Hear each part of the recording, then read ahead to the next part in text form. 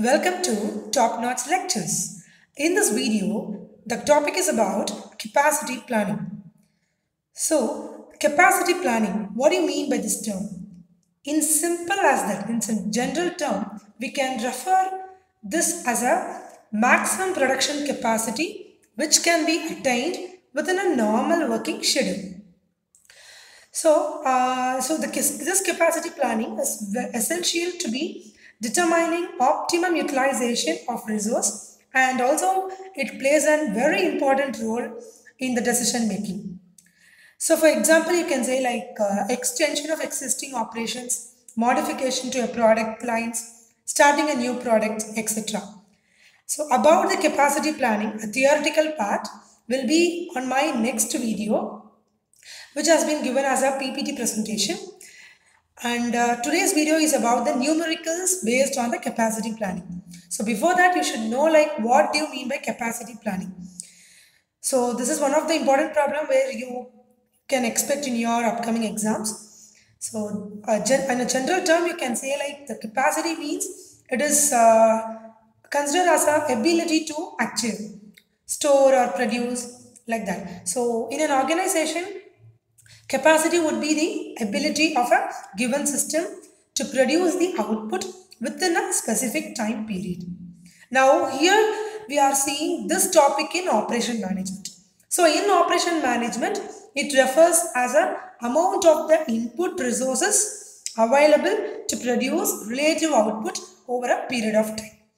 So this is an outline of the capacity planning because we can't do roughly the numericals. So that's why I have given an outline of it. So for a full theoretical and for the clear explanation, and also I have given some examples relating to it. So you can see my next video on PPT presentation regarding the capacity planning. And today we can see about capacity planning numericals. Fine. So this is the question. So this is the question which has been given in your ICMI study material. So calculation of requirement of plant and machinery. This is one of the problems. There is a numericals given. And here the question states that a department works on 8 hours shift. That is 250 days a year and has the usage data of a machine as given below. So they have given number of hours the shift works and also per year what is the number of days of working also they have given. And in this tabular column they have given the how the machinery has been used. So the data which has been used. See here the product X is of annual demand, and for the processing time they have given for each and every product. For product X is 300 and the processing time is 4 hours. So to produce a 300 units of product, the product X, it needs 4 hours of time. Then with the product Y, the demand units is for 400 and the processing time is of 6 hours. Then with the product of Z, the demand is of 500 units and the processing time to complete it is by 3 hours. So we have to determine the number of machines required. So this is the totally for each and every product demand has been given and the processing time also given, and we are supposed to find out the number of machines required. So this is what we are supposed to find it. Fine, we will just know we will go into the problem how to how to solve this problem. First of all, I will just work out one by one. They have given, they have asked us regarding the number of machines required. Okay.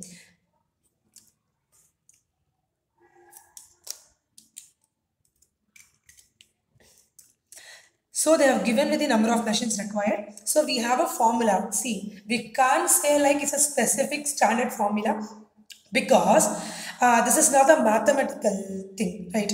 For mathematics in algebra, there are various chapters, it involves few formulas. But here, it doesn't mean like that. I have just given you a very in a simple manner, So the machines required will be as per the workload and also the production capacity. Okay, so I'll just do this problem. First, we can write down the formula based on what I have said now.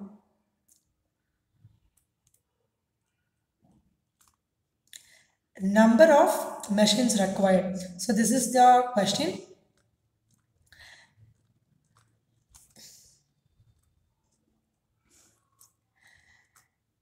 So the requirement of machine will be based on the workload, right? So workload. So what is the demand and how much the processing time? It's all based on this. So only based on that we have to do. We have to calculate workload per year. Then divided by. So how much capacity a machine should be? So they have already given in the question like per year there is 250 days and 8 hours shift has been working with the workers. So only based on that we have to do production capacity per machine.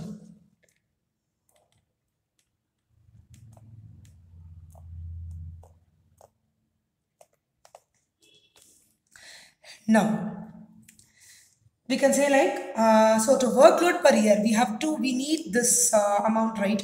So this part we need, for that we need calculations. We have calculations for both, so we can see one by one. Calculation of workload.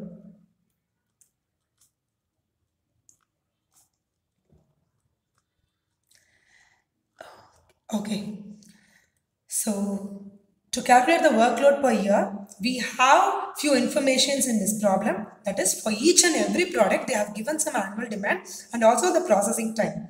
So for that particular units, for 300 units, it needs 4 hours of time. So totally how much we need? So it's simple. We have to multiply. We have to take a product of it. X equal to annual demand into processing time. For product X, the annual demand when the question is 300, the processing time is 4 hours. We are just multiplying both. See, I can say it on a simple manner, just we have to multiply, you can get the workload per year. But few of them can understand, but most of them don't know why this process has come, why we have to multiply. So this is what happens in each and every case. So in case of a numericals, they might have given in the questions in the exams, they could have given like some confusing part or anything which is not understandable by you. Few of them I'm saying. So for them I'm just giving a clear explanation. Then it comes to 1200 hours. And in the same way, for y also we are calculating.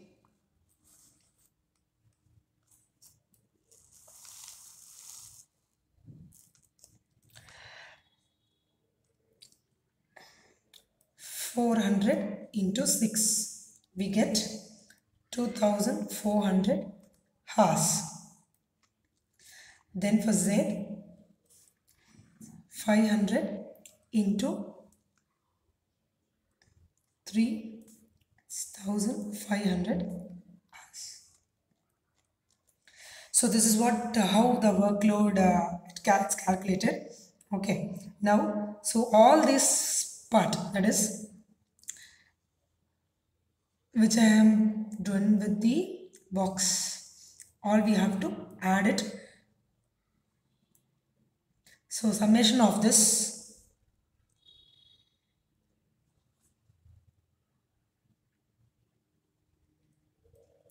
total workload will be equal to all these things, 1200 plus 2400 plus 1500, it gives you 5100 hours. Then in the next thing, so they are asked with the production capacity per machine. calculation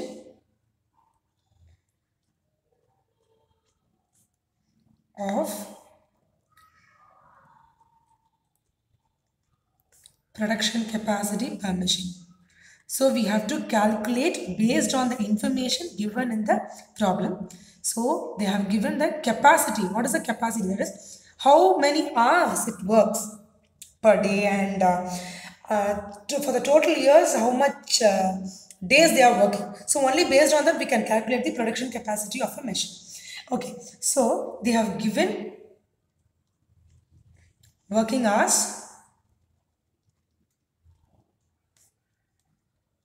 that is 8 hours. Then number of days in a year, number of days working in a year. So they have given it as 250 days. So therefore, to calculate the production capacity,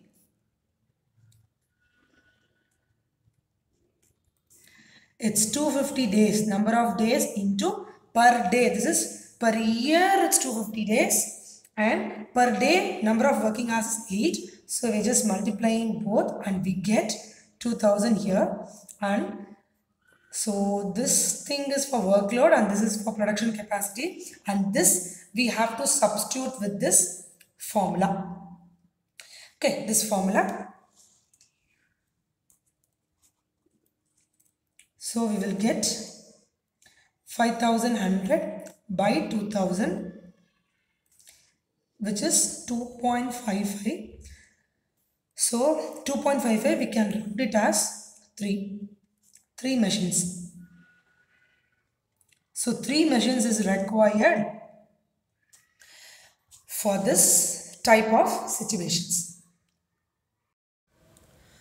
So the next problem is on the same topic, capacity planning. So here they have given some various work centers where they have given few outputs also, and the actual output also is given in this problem. Let's move to this problem. A firm has 4 work centers A, B, C and D in series with individual capacities in units per day shown in the figure. So the raw material over here for each and every work center, this is the capacity units which has been given in this problem. For A it's 380 units, for B 360 units, for C 340 units, and for D is 400 units. Actual output the firm has to produce is by 300 units. Now in this question they have raised few questions regarding how to identify the bottleneck center and how was the system efficiency and system capacity is calculated. Let's see one by one. So first of all, we should know the meaning of bottleneck center. Bottleneck center. What do you mean by this term? So bottleneck is a point of congestion in a production system. So as you have seen in this problem, the assembly line is in a sequence. The workloads is in a sequence, right? So usually it occurs when workloads arrive too quickly for the production process to handle it. And it affects usually this bottleneck, it affects the level of production capacity that a firm can achieve each month. Okay, this is what about the bottleneck sector. And in this problem, we have to check like what is the minimum capacity, where the work center deals with. In this problem, we can see there are various work centers. As you can easily see, this 340 is the minimum capacity. Among these 4 work centers, 340 is the minimum capacity. So thus C is considered to be a bottleneck center in the firm.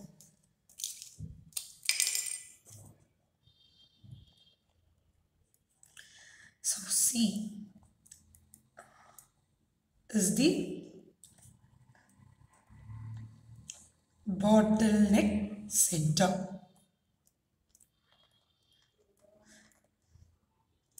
So again I am saying, so usually the work center which has a minimum capacity can be considered as a bottleneck center.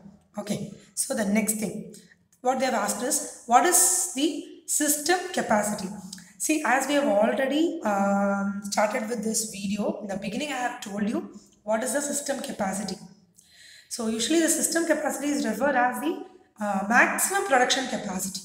Okay, so maximum production capacity which can be attained within a normal working schedule. But here, what we have to see is what maximum capacity which they can give. Okay, so the system which already gives a bottleneck center can be considered as a system capacity over here. So in this second question, the answer will be C here, because system capacity is usually the bottleneck center, whatever it has been derived. So C is considered as a system capacity.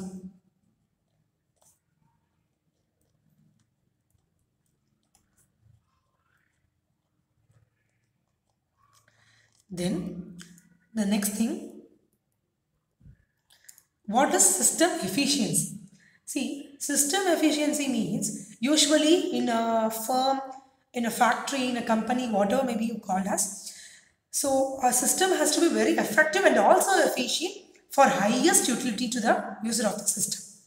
Okay, so broadly speaking, we can say like the effectiveness is the measure of goodness of the output, while the efficiency is a measure of the productivity.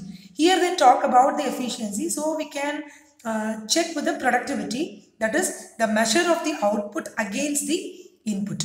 Okay, so for this we have some formula, because system efficiency, what I have told you, the meaning is depends on the output and also the system capacity. So we can do it. So system efficiency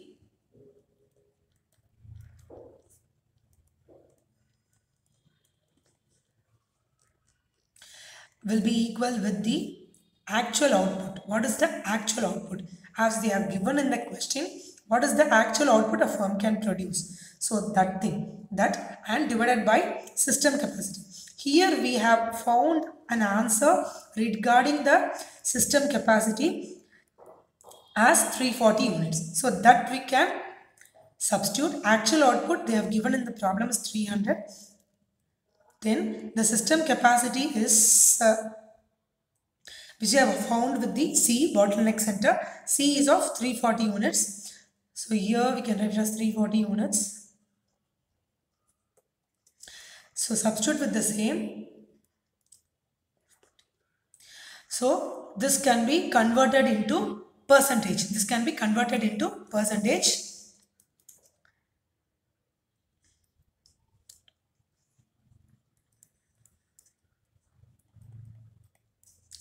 88.23%.